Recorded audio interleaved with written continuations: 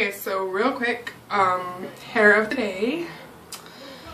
My last video I had a wig on, and underneath my wig it was corn rolled.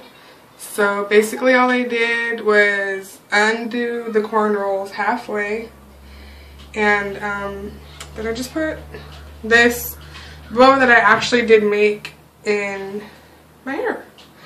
And this is the result. So I think it's a cute way to do a braid out and not have it look like, if you don't want the big hair puffy braid out, then you can just do like a half braid out and it wouldn't look, you know, it's a style, so it'd be styled instead of just out and boring.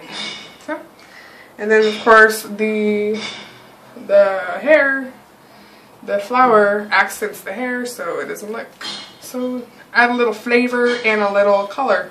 So yeah, that's my hair of the day. See you guys later.